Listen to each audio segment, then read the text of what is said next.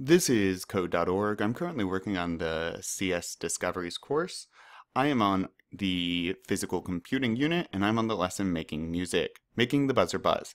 Now that you can use the buzzer's frequency, try to make the buzzer play a high note, play a high sound when the buzzer button pops back up.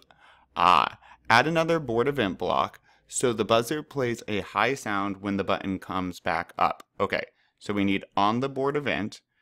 Right? Ooh, this was left. I should do that more like that.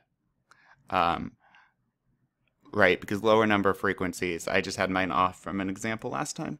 So let's do when the L button comes back up. So on the event of the L button coming up, play a high note. So buzzer frequency. Oh, we know because I was testing out a high note. And then let's give this a shot.